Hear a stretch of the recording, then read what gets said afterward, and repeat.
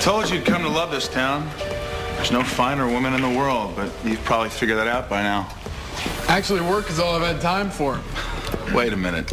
You're not dating anyone? Come on, what about all the legions of female reporters scurrying under your feet? What about them? Lois Lane, for example.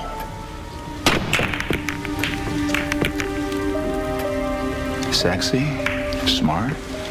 All true. Doesn't mean I have to date her. Is that not poetry in motion? So I guess you've been researching an article on her bra size lately?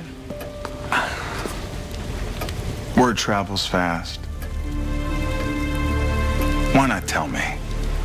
I didn't think it was relevant. Look, for all I care, you could date every girl from the copy room to the boardroom, just not Lois Lane. I don't get it.